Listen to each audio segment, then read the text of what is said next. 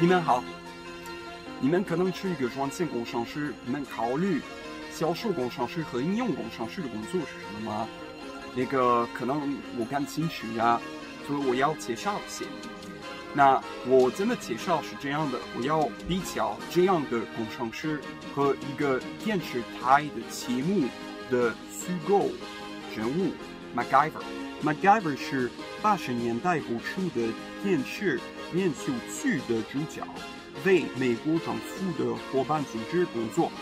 这个节目是像007差不多，但是 MacGyver 不会注意的杀死敌人，也不会使用武器，只是用他的科学知识来满足他的目的。为什么我做这个比喻？这个是因为 MacGyver 和销售工程师他们有一样4个关键的特征。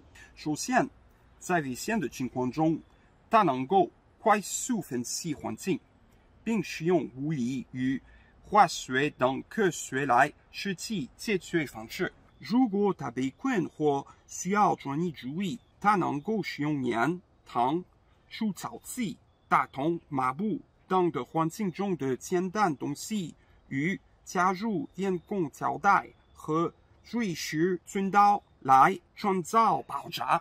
应用工程师和销售工程师的工作是一模一样的，他们需要首先分析在客户的办公室他们使用什么过程，使用什么系统，然后他们考虑怎么可以把他们的软件做集合在这个环境中。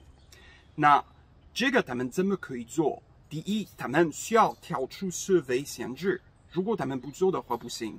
第二，他们需要知道怎么做脚本，所以脚本是像他们的瑞士军刀或者他们的胶带。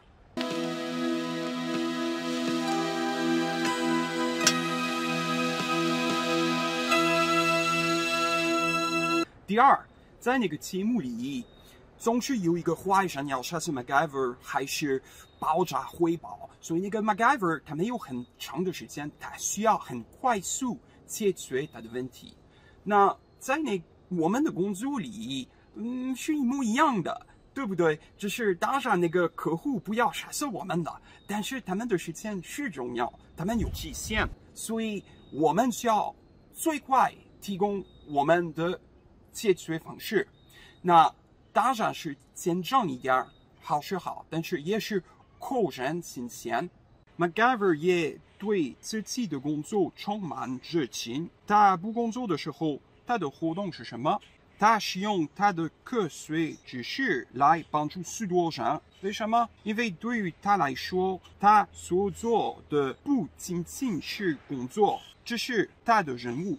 我管理的最好销售工程师都是这样的，他们真的想要保障他们的客户成功，并他们的组织达到越来越高的销售水平的时候，他们常会高高兴兴。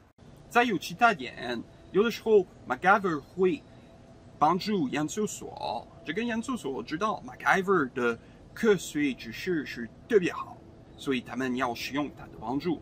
那在我们的公司里，有的时候我们也有这样的情况，比如我们去客户的地方的时候，我们可能发现我们需要做一个新的解决方案，那然后我们可以把这个方案回来，让开发人员看一看。有的时候他们觉得这个是好货，所以他们要进入在我们的产品里。这样的时候，真的给我们非常好的情感。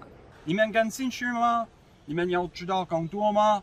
如果是的话，你们应该看我的文章，我已经发布了，是在 LinkedIn 里，链接是在评论中。另外呢，如果你是一个销售人员，但是你们也感兴趣软件，这个是我的将来的视频的话题。